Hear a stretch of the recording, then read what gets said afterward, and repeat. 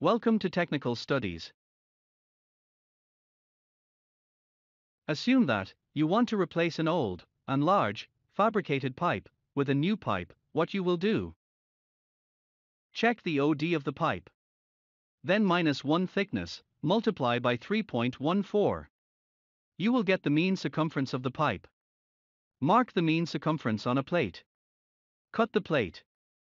After rolling, the OD of the pipe will be equal as you measured on the old pipe.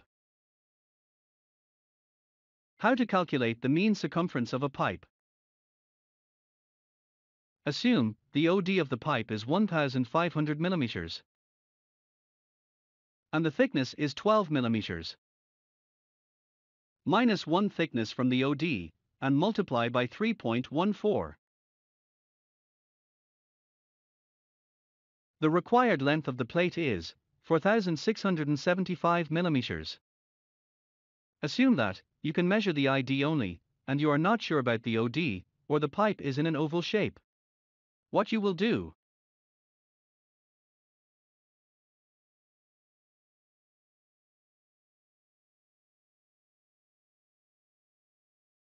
Sometimes we receive newer pipes having ovality, then this method shall be used successfully.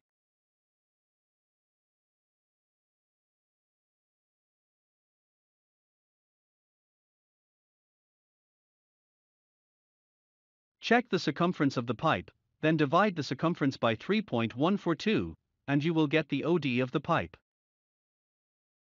Suppose the circumference of the pipe is 1500 and the thickness is 8 mm. Pipe OD is, divide 1500 by 3.142. To calculate the plate length, subtract 8 mm from the OD 477.4, and then multiply by 3.142. Thank you for watching.